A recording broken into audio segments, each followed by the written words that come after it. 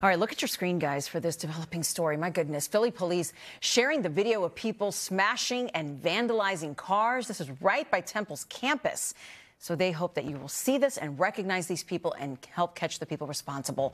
NBC 10's Matt DeLucia live in our newsroom. Matt, what have you learned about this? Well, Lucy, college students and longtime neighbors who live in that area say it's not the first time that something like this has happened. These people were caught on camera stomping on cars, breaking windows. This happened just over a week ago. And here's that video again, March 29th, 8:30 in the evening. This is near 15th and Oxford Streets in North Philadelphia. This is right outside Temple's campus. And people you can see there are jumping on parked cars, breaking those windshields. And investigators want to find these individuals. We caught up with one Temple senior. Her name's Chloe Getz. She says that her friend's car was a target recently.